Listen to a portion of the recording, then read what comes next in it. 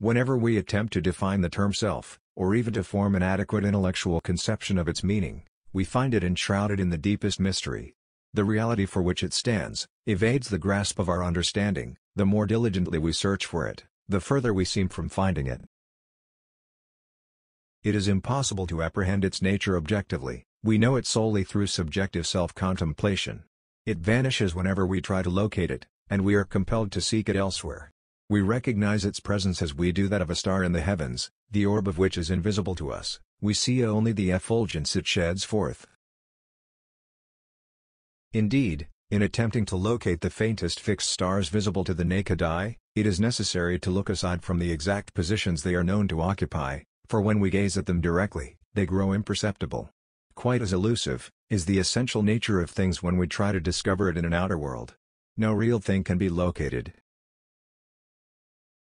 It is not low, here, or low, there.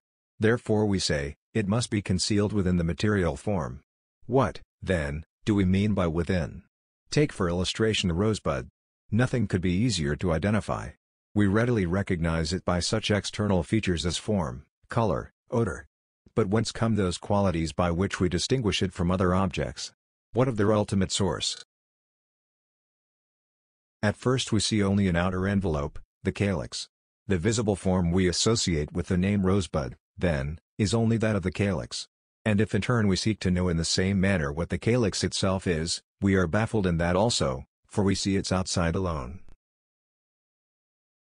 Then we strip off the calyx and find numerous layers of petals, but neither are they, any more than is the calyx, the essence of the thing we call a rosebud. So we persevere until we come to the stamens and pistils, yet even those are not the rosebud itself. But nothing else remains. Where, then, is the inner life we imagine to exist there?